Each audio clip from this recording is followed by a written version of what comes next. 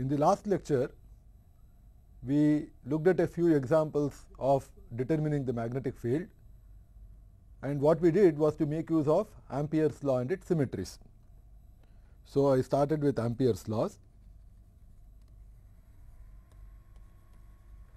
plus symmetry, and then we were able to determine the magnetic field in some simple configurations. What were the simple configurations? A long straight wire carrying a current I,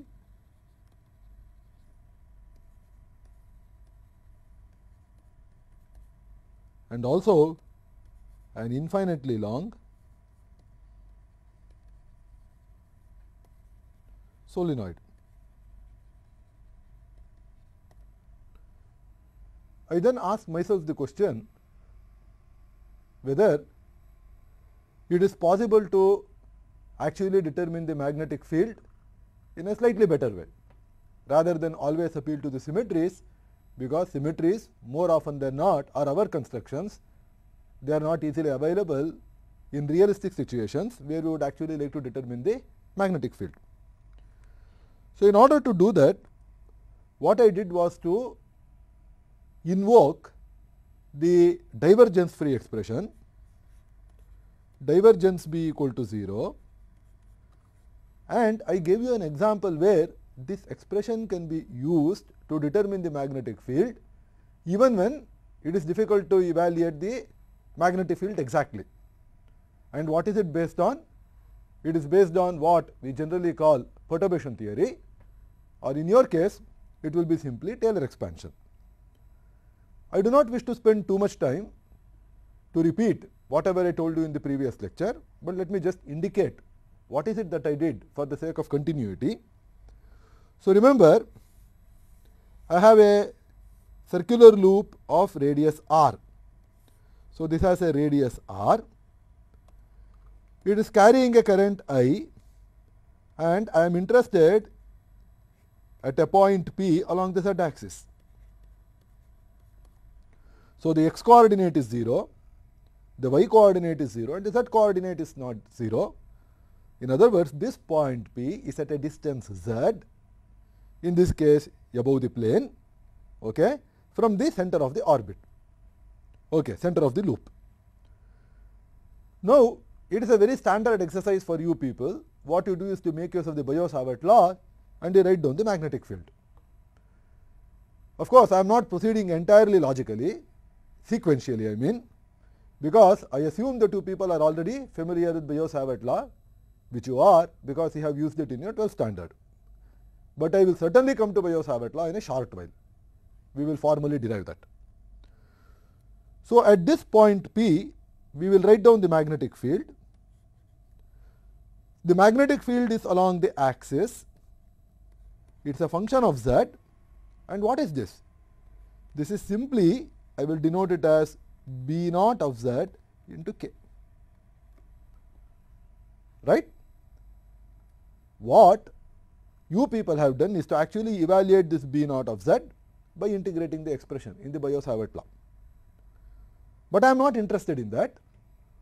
What I want to do is to consider a point P plus delta P.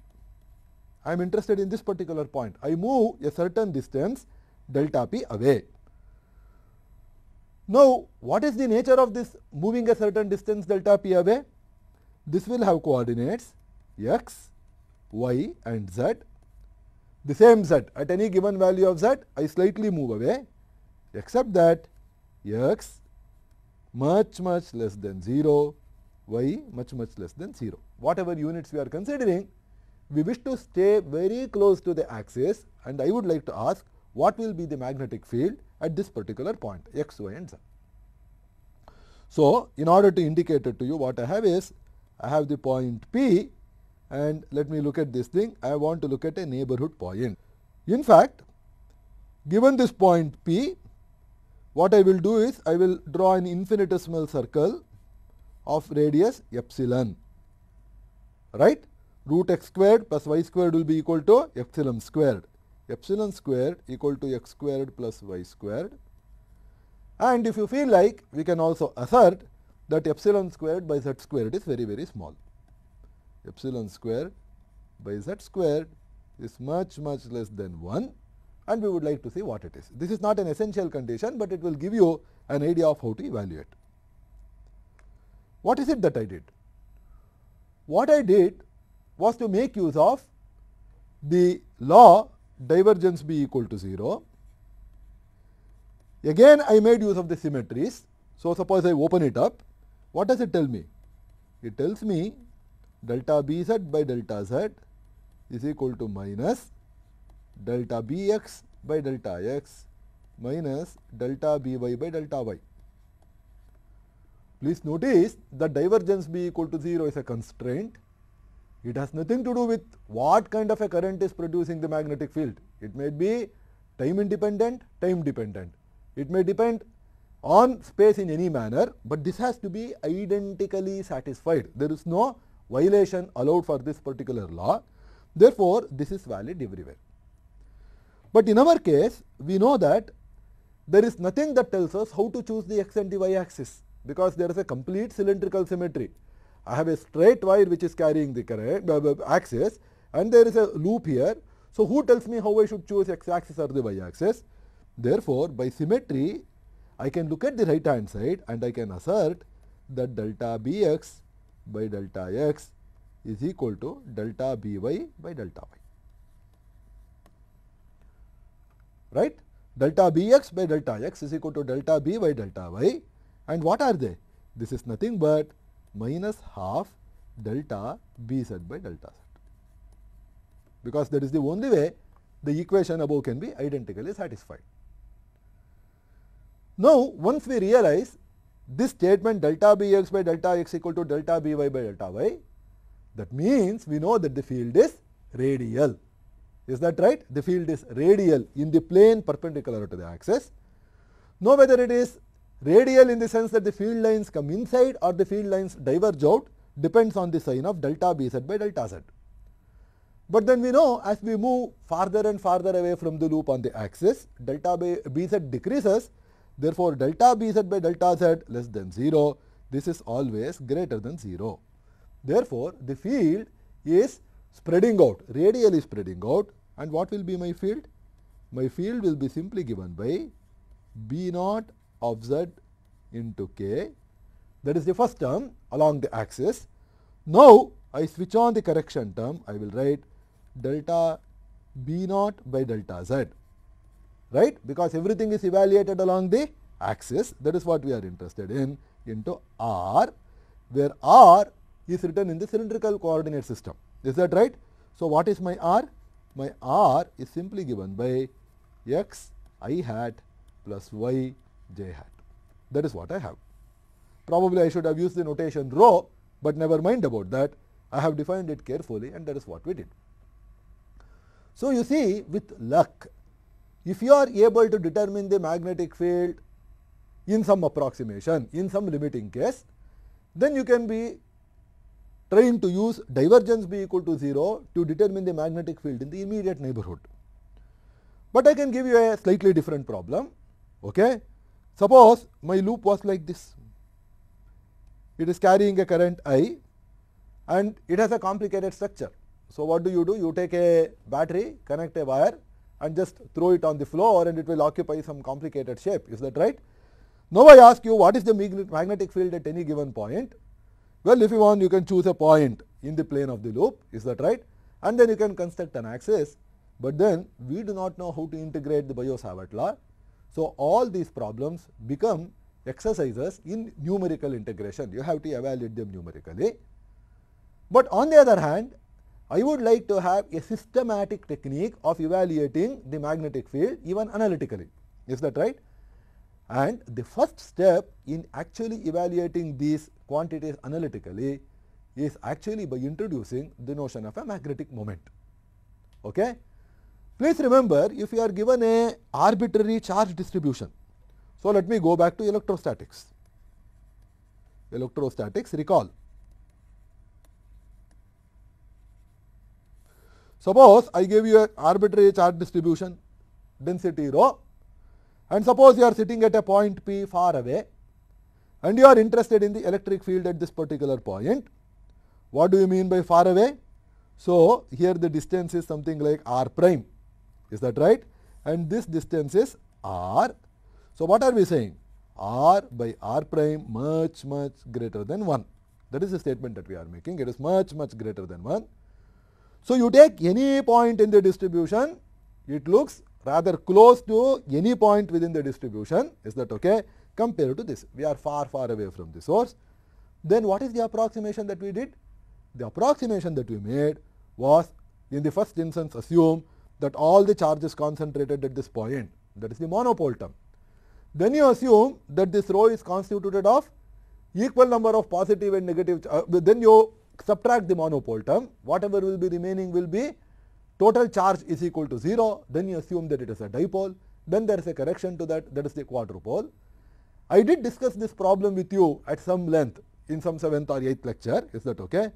Now what we wish to do is to mimic that, except that the case of the magnetic field is a little bit more complicated than the electrostatic field. I will let you know in a short while. Therefore, I am not going to introduce the analogues of electric quadrupole moment to you, but I will introduce the analog of the electric dipole moment. Okay? What that will be called as the magnetic dipole moment or simply the magnetic moment. And in order to do that, it is convenient, it is advisable that we develop a certain amount of machinery. Let us proceed slowly, because at the end of the lecture, you will see that magnetic moment is a very important quantity. It is not simply a convenient definition. Okay? Electrons possess an intrinsic magnetic moment. We would like to understand their properties, so let us proceed slowly. In order to proceed, it is always good to go back and look at the fundamental equations, and by this time you people are all familiar with the notion, with the idea behind these lectures. We want to construct the edifice, or at least appreciate various parts of the edifice of electrodynamics as it is based on Maxwell's equations, because Maxwell's equations adequately, completely and correctly summarize all known electrodynamic phenomena. Okay. So, let me return to the basic equations, and my basic equations are curl B is equal to mu naught J and divergence B equal to 0.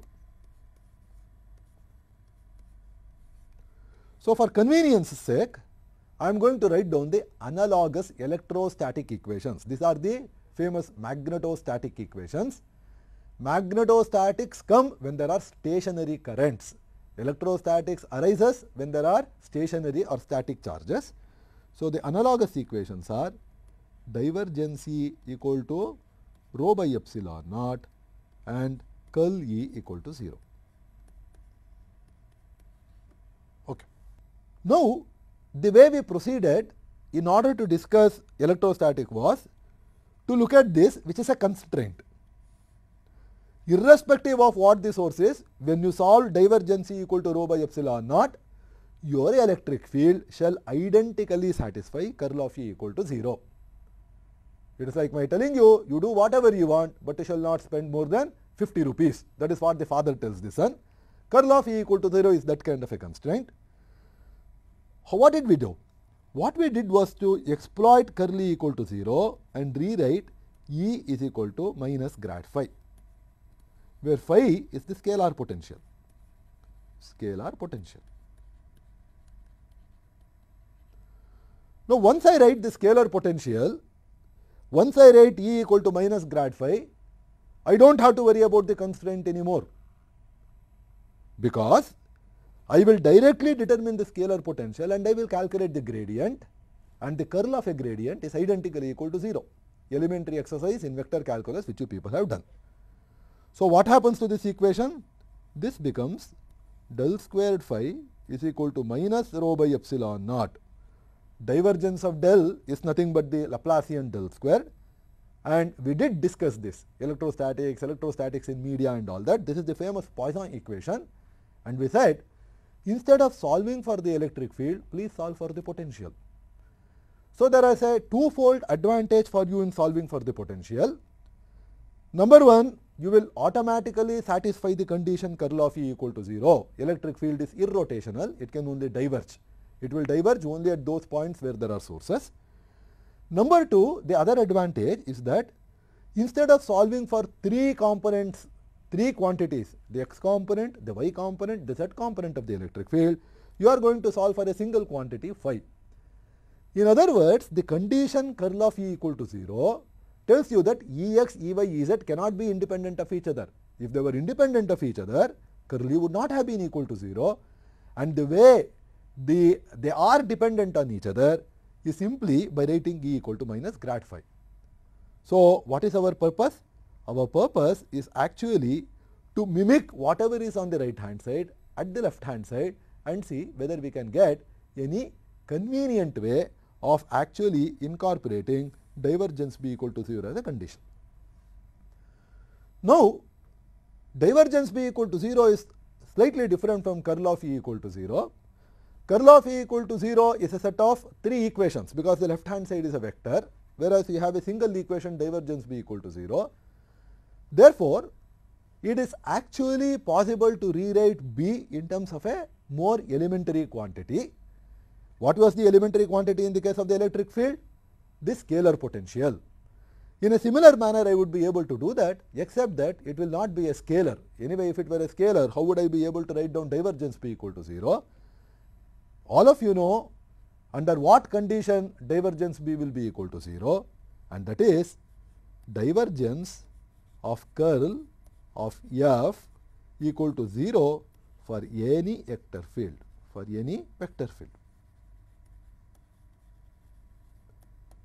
I remember telling you people that this is the analog of A dot A cross B. A cross B is a vector perpendicular to both A and B. Therefore, A dot A cross B is the inner product between a vector and a vector orthogonal to that, perpendicular to that will be 0. The same thing goes through here.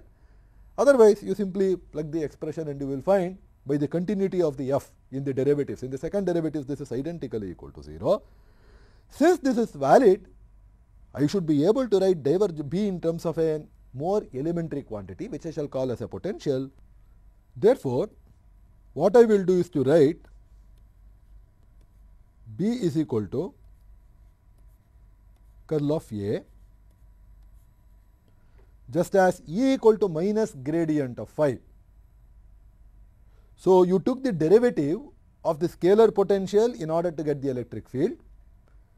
Here also you take the derivative of this vector field A in order to get B, and therefore, this is called the vector potential.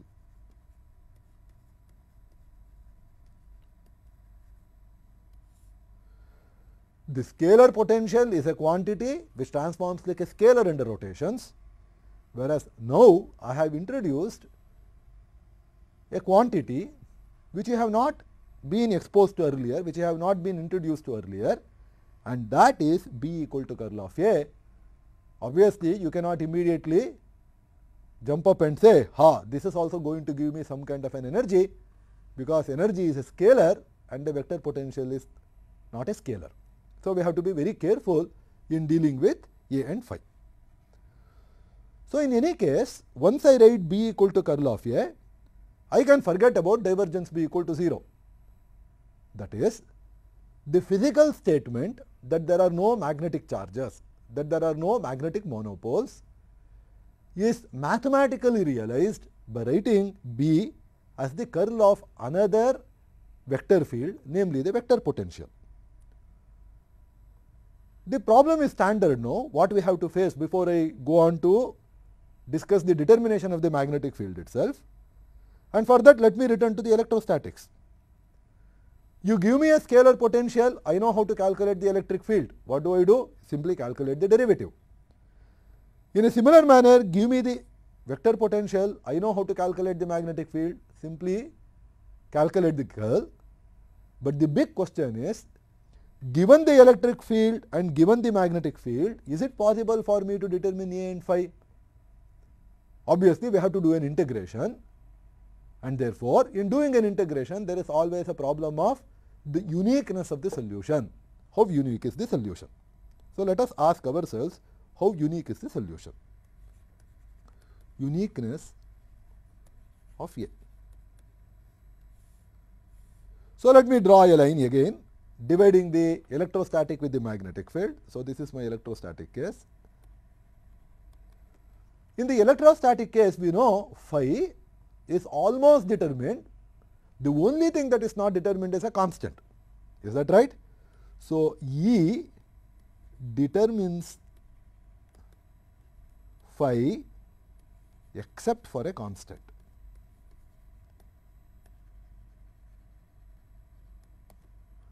And this goes very well with the principle of energy, namely only energy differences are measurable, absolute energies are not measurable.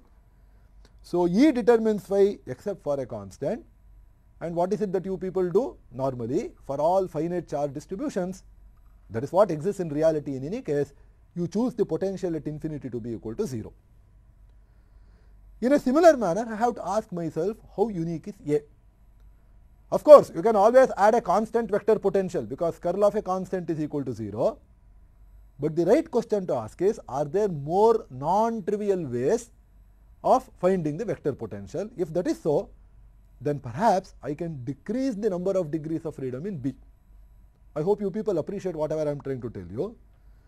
You had three quantities of the, namely the three components of the electric field. We were able to express all of them in terms of a single quantity, namely the scalar potential. But now what has happened is that we have three components of the magnetic field, three components of the vector potential. Therefore, I want to see if there is further simplification possible in determination of A. What is it that I have? I have curl of A equal to B. So in asking for the degree of freedom in defining my A, what is it that I can do? I can replace A by A plus another vector field F. That is exactly what we did here.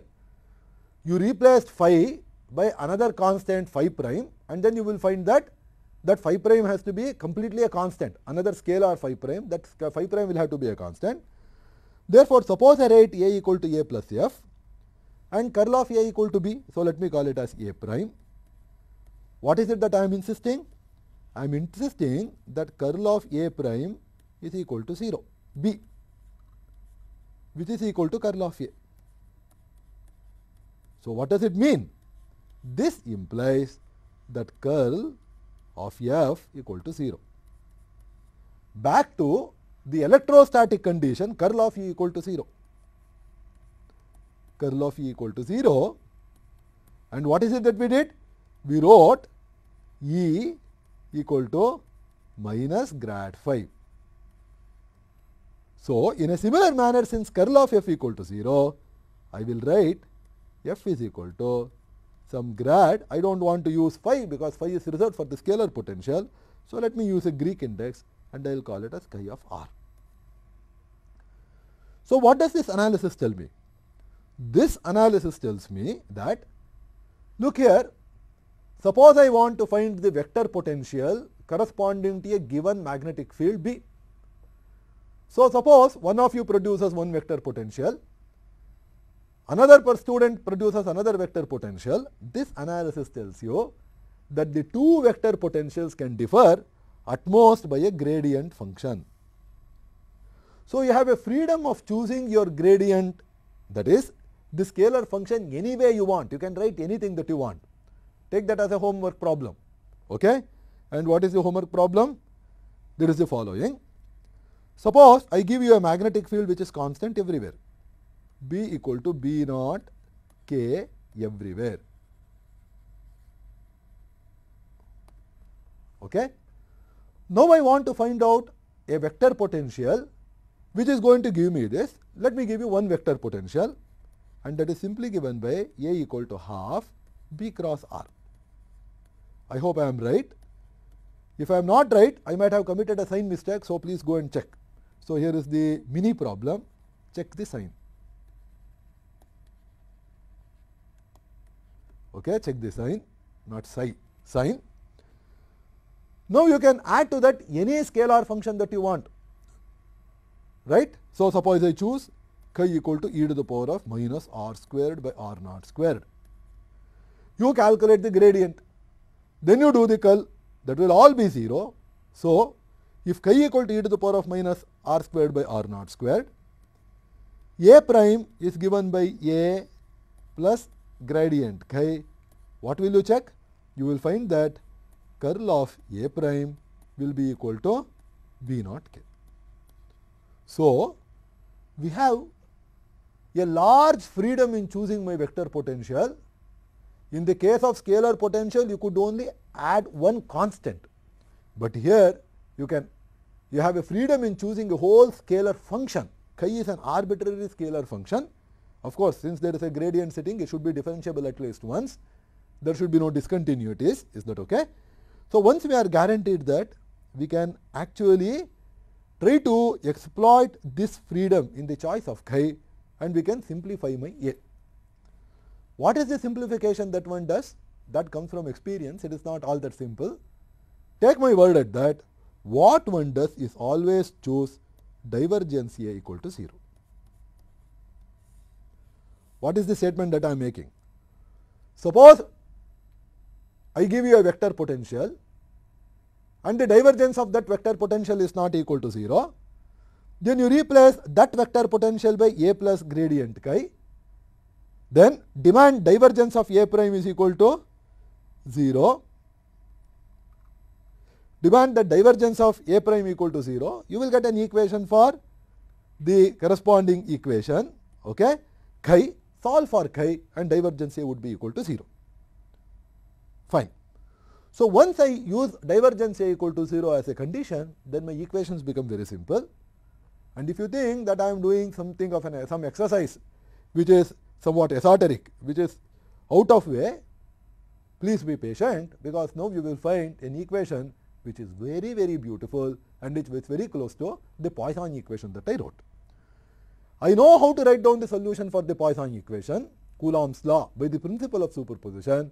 So, I will exploit that, and I will also write the solution of the corresponding equation. Is that okay? That will give me the Biot-Savart law. So, let us proceed. So, we have taken care of one of the equations, divergence B equal to 0, by writing B equal to curl A. By writing B equal to curl A. Now, I plug this in the source equation, and what is that? Curl of B equal to mu naught J.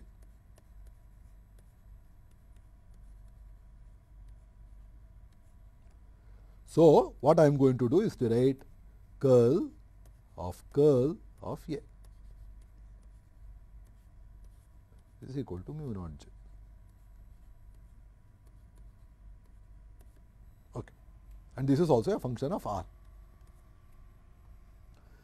It is an elementary exercise, right? This is not difficult at all. Open it up, calculate the determinant. What will you get? Let me write the answer straight away for you.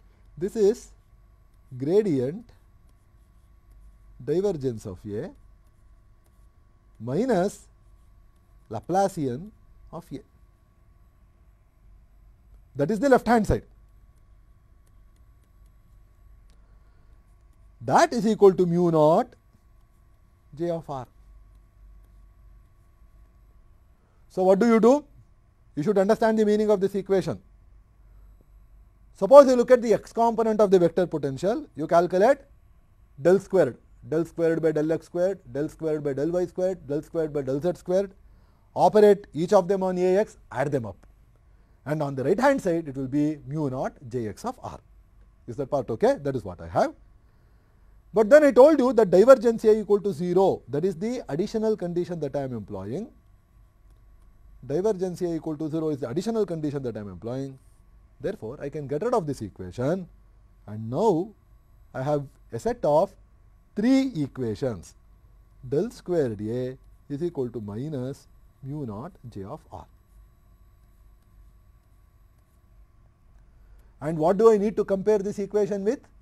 The analogous electrostatic equation, and that was del squared phi is equal to minus rho by epsilon naught.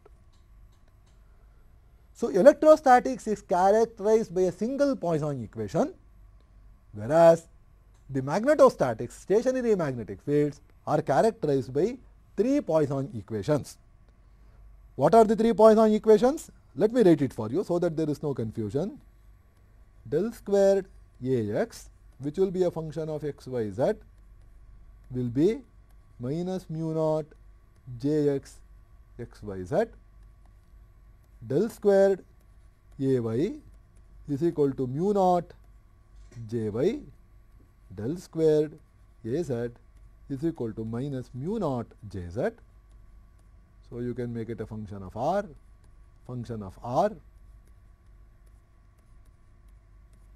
and each of these equations is independent. Since I know how to solve del squared phi equal to minus rho by epsilon naught, and this equation is no different, all that I have done is to replace rho by j, 1 over epsilon naught by mu naught, phi by one of the components of A. I can write down my solution, and what will my solution be?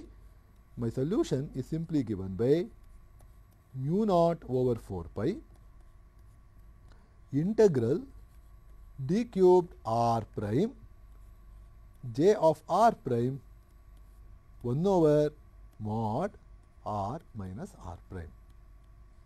That is what I have. So I write down the solutions for Ax, Ay, Az individually, bring them together, make it into a vector equation, and this indeed is my solution. And what is the integration over? The integration is over the region r prime. So this is an integration over the region r prime, that volume integral, and it is in this region r prime that my current distribution is non-vanishing. Right?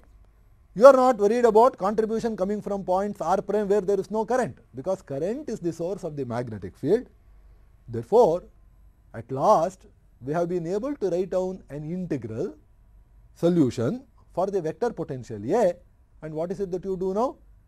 Well, if you are given the vector potential A, I tell you, calculate the curl on the right hand side. So you are going to calculate the derivative with respect to r. It is not going to act on r prime, it is going to act only on this quantity r. Everyone knows how to calculate this, and that will give you the magnetic field straight away. That is the idea. I will not actually work out the curl of this A in order to give you an expression for B. I will write it as an exercise. I will give it to you as an exercise. Is that okay? So let me write down the exercise. Evaluate curl of A. I will of course write the answer for you in a second, but before I do that, let us be very careful, let us be slow, let us actually recall, let us remind ourselves what the meaning of this integral is, whatever is in the square. Okay. And it is also good for us to remember that although the solution looks the same, my current densities are not the same as the charge densities. There is no question about that, because we are looking at steady currents. So let me spend the time drawing a picture. Okay. This is my coordinate system, and let me imagine that this is my region, volume, and there are currents which are flowing. I indicate them like this. I am doing it with a dual purpose. Okay. I want to remind you what the meaning of a steady current is as an approximation to time dependent currents. Is that okay? So let us imagine the currents are all moving in this region. Now since the current density is confined to this region V for all times, so this boundary is fixed.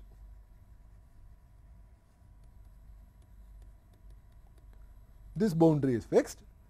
Of course, there is a very special case where all of them move along this loop. That would be called as a loop of current, but let us not worry about that.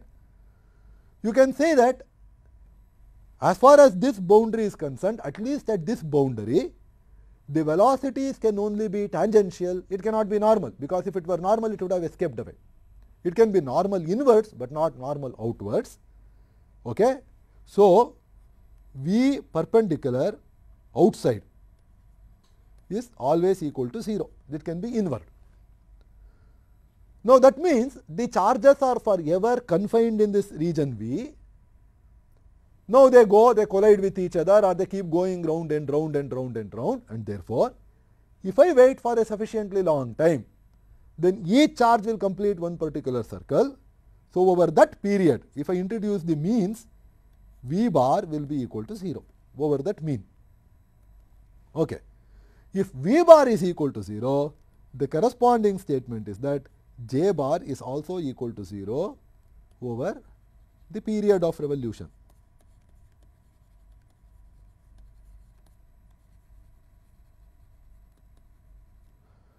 And mind you, I am interested in a steady current. That means the same pattern should be there. Is that okay? It should look the same once I average over my period of time. Is that okay? So by the same token, after a while, the charged particle has to come back. So suppose this is the loop and there was an electron here. What do I mean by the steady current? I want to say that if I look at the time period that the electron takes to complete one loop, I will measure the current at time scales larger than that, like it happens in the case of atoms. Is that okay? Then it is equivalent to uniform charge density which is moving along this particular loop. Is that right? In any case, if I look at the position of this loop, okay, charged particle, after a certain time t it has to come back. Therefore, not only is V equal to 0, the mean field of R is also equal to 0. In order to show the mean values, either one employs this bar or equivalently, this is more convenient, this is equal to 0 and this is equal to 0. We are interested in the time averages. In fact, this is the precise way of defining the steady currents. I have spent quite some time for you when I discussed the distinction between a microscopic field and a macroscopic field, okay, just when I was introducing the media for you people. So let us remember that. So these two are very well kept in mind before we proceed. Having done this, now let me repeat the figure. So I have my region enclosing a volume V and there is a current here. So there is, imagine a charged particle which is moving and the coordinate vector is r prime for this particular point. I am interested in a point P whose coordinate vector is r, and of course if I were to draw these lines, this will be r minus r prime. This is the configuration. So when I wrote that integral, what was the integral? D cubed r prime j of r prime divided by mod r minus r prime. That is what I wrote. Forget about mu naught over 4 pi. This r prime is going to be in this region. This r prime is going to be in this region, whereas my r is somewhere here. Of course, I am not asserting for you that my r should always be outside the current distribution, because my solution is valid everywhere. But when I am integrating over r prime, I am only looking at those points at which the current density is non-vanishing. Mean basic elementary fact, but it is still worth spending that much time because we want to study what is it that happens to the electric field. So mu naught by 4 pi. Fine. What we have to now do is in two steps. First, I have to define for you the Biot-Savart law from this, rather derive for you in some approximation. This is actually Biot-Savart law for all practical purposes, but anyway. And then I would like to indicate for you a method of determining A and hence B at very, very large distances. Is that part right? So let us do that in steps. What is it that I wrote? I wrote A is equal to, as a function of r, mu naught over 4 pi integral d cubed r prime j of r prime 1 over mod r minus r prime. If I want the magnetic field, what will I do? I will simply calculate the curl of the above expression, okay, and the curl is going to act only on this variable r and not on r prime. R is the variable. We have actually integrated over r prime. That is exactly what we have to do. What will be the expression for the magnetic field? The expression for the magnetic field is simply given by mu naught over 4 pi. Of course, I will have d cubed r prime j of r prime cross. Now, there is a certain amount of cumbersomeness in the notation. So, for once I will introduce another unit vector r, and this will be mod r minus r prime whole squared. This is the expression. And what is my vector r? My vector r is nothing but r minus r prime. I did not want to write this and then put a unit vector on that particular object. Therefore, my magnetic field is simply given by this expression, and getting this expression is not more difficult or less difficult than getting the expression for the electric field starting from that of the potential. There you calculate the gradient, here you calculate the potential, the curl. So, let me put it in a nice box for you people, and this is the famous Biot-Savart law. And this is actually the expression which you people use in order to evaluate the fields from the currents. In fact, this is not the form in which you used Biot-Savart law in order to evaluate the currents, because your currents were running through thin filaments, thin wires. You had a surface current or you have a copper wire of negligible thickness. So, what I would like to do is to specialize this expression. Specialize the expression for thin wires or filaments. So, let me do that, and that is done very, very easily. There is no problem at all. Let me write down the expression first. B of r is simply given by mu naught over 4 pi, which is the baggage we are carrying because of the peculiarity of the SI units. I have my integral d cubed r prime j of r prime cross unit vector r. Actually, I can write it as r squared. I have already defined that. Now, I want to imagine a situation where I have a loop like this of negligible thickness, and that is carrying a current. What do?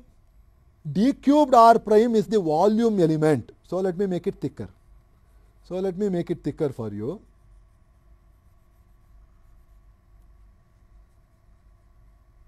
Let me make it thicker for you.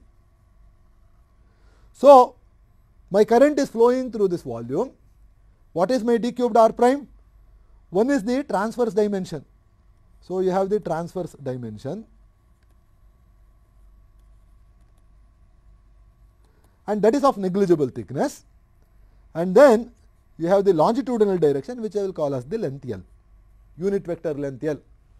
It keeps on changing, not the unit vector, I am sorry, but this is the other degree of freedom, the longitudinal thing, which I will call as dl, which tells you how the loop is curving. But then I know the definition of the current. I have to actually integrate over the transverse dimension. That is what I have to do. So, let me do that. It is of negligible thickness. When I am doing that, I do not have to worry about either the unit vector r or r squared, because it is of negligible thickness. So, if you remember that, and if you remember the incompressibility, it is the same current that flows everywhere. You cannot have a current I1 here and a current I2 here. It is the same current I that flows everywhere. What will be my magnetic field? My magnetic field will be simply given by mu naught over 4 pi. I write d cubed r prime as what? d2s dl. That is what I am going to write. There is the length element, but j of r prime d2s prime is nothing but the current, and it is a constant quantity. So, I pull the current out. So, once I do that, what will be remaining is the direction of j. And what is the direction of the current? The direction of the current density is actually following the curvature of this wire, because there is no perpendicular motion. It is always tangential to the curvature of this loop. Therefore, I will write it as dl cross r divided by r squared. Elementary geometry, pretty simple. And now, all of you should be extremely pleased with yourselves. This is the Biot-Savart law in its standard form. Let me call it as in its familiar form.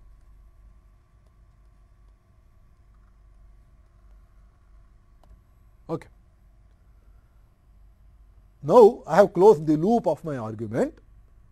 In order to motivate the meaning of the divergence B equal to 0 and its utility, I actually worked out a solution making use of Biot-Savart law. But then I was able to introduce the vector potential, write a set of 3 Poisson equations whose solutions we know from experience with electrostatics. I wrote down the solution, I did a curl and I re-derived Biot-Savart law. So now it is a tightly knit, well defined well defined way of actually appreciating what the solution for a steady current is. But what is the most important difference between a charge density and a current density? We are not going to assert that the mean value of the charge density averaged over any time or any period is equal to 0 or over space, but the mean value of the position of a charge and the mean value of the velocity of a charge should be equal to 0 in order to get a steady current, in order to have localized current distributions, and that is something which we have not yet used so far, because this was some kind of a formal manipulation. I anyway assume that J is independent of time, but if we want to really make sense out of that in a careful fashion, it is better to go back and rewrite the expression for the electric field, rather the vector potential, in terms of elementary charges. Now this might appear to be a little bit out of way, the way probably the books that you use in your engineering will teach you, but please believe me, this is a very, very important thing, and especially those of you who would actually like to pursue higher studies either in physics or in engineering, semiconductor devices, fabrication of nano devices, quantum devices. What I am going to tell you is going to lay a very firm foundation, so please be patient. And in any case, it is a very, very beautiful topic to study. So what I will now do is to go back to the expression for the vector potential and then rewrite the solution for that in terms of the elementary charges. Let me do that. What is the expression for the vector potential that I had? That was simply given by mu naught over 4 pi integral j of r prime 1 over mod r minus r prime d cubed r prime. Let us remember the long story that we said at the beginning. What is it? All charges are quantized. They are discrete. They come in discrete units of either the electron charge or the proton charge. If you have an ionic conductor, then the protons or maybe the nuclei will be moving. If you have conductors involving electrons, the electrons will be moving, but deep down everything is discrete. It is only our averaging, fudging, that makes it appear to be a constant current. If I take a microscope, an electron microscope, and look at the conducting wire very, very carefully, you will see a large number of them moving with gaps between them, right, of the order of fraction of an angstrom or whatever. Now I want to exploit that. But what is the current density now? Current density is occurring simply because individual charged particles are moving. Therefore, without going through the intermediate steps, which are quite trivial, you people can write it immediately. What I shall do is to write it as mu naught over 4 pi. I go to the primary summation expression, of which this integral is an approximation. So let us say that there are n charges, n very, very large. Remember the number of free electrons for copper that you have.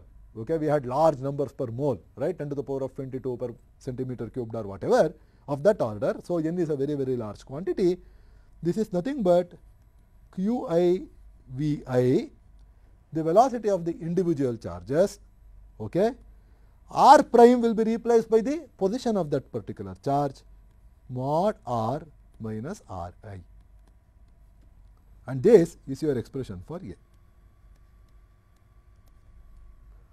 What I now want to do is to perform a Taylor expansion of 1 over mod r minus ri and get a very, very interesting expression for you in terms of the magnetic moment.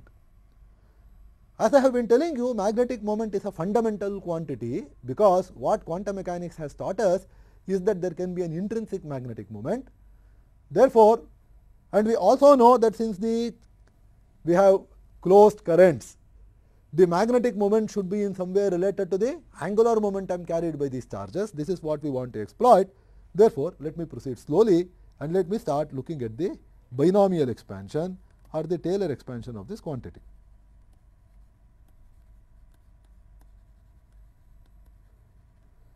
What is the binomial expansion that I want to do?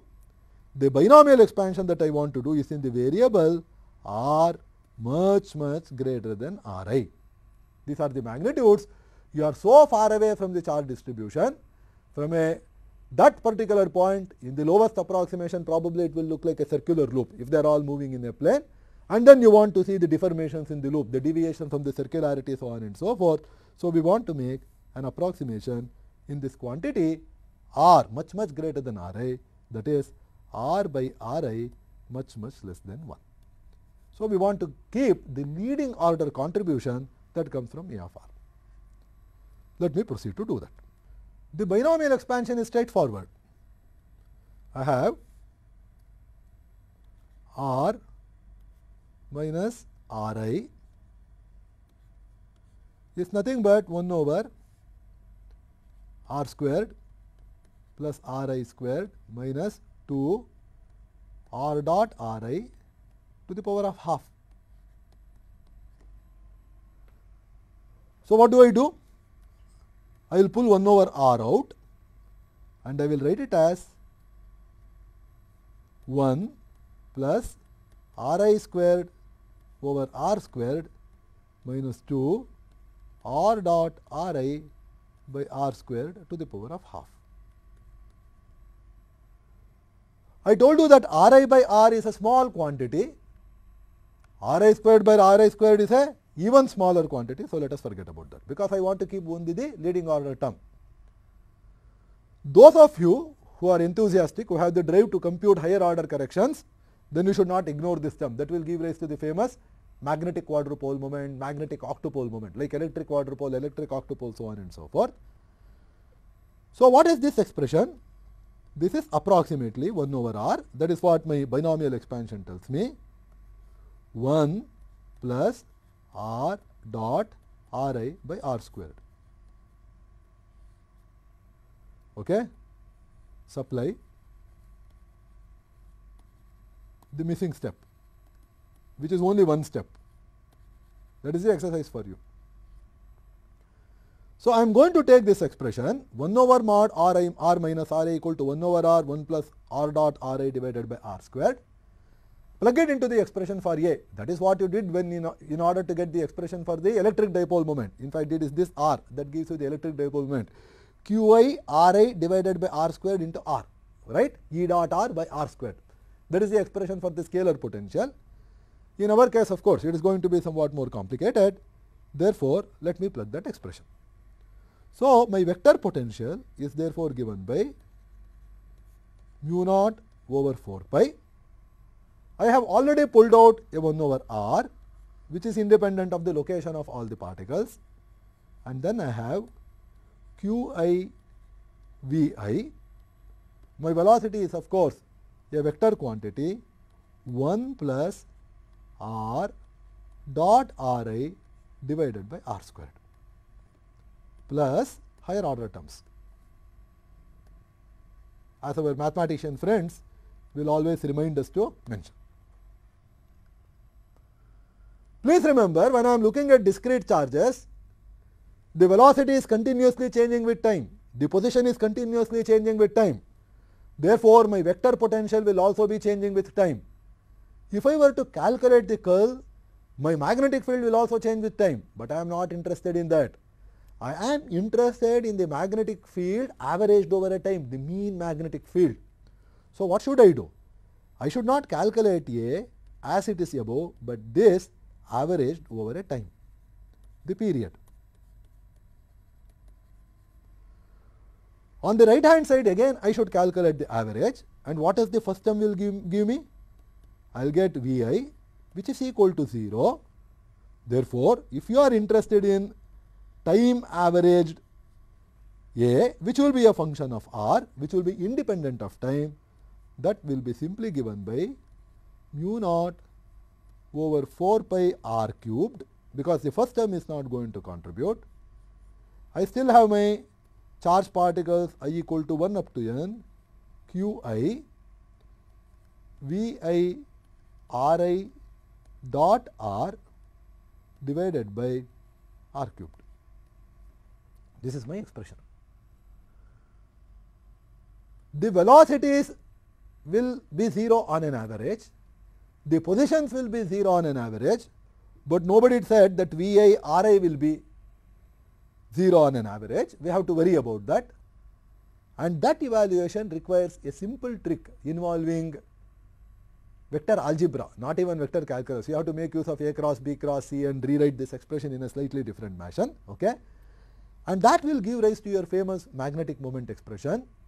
In fact, you will write A equal to mu naught over 4 pi m cross r by r cubed. That is the form in which we want to write. And then we want to relate that expression for magnetic moment to what? The angular momentum carried by all these charged particles.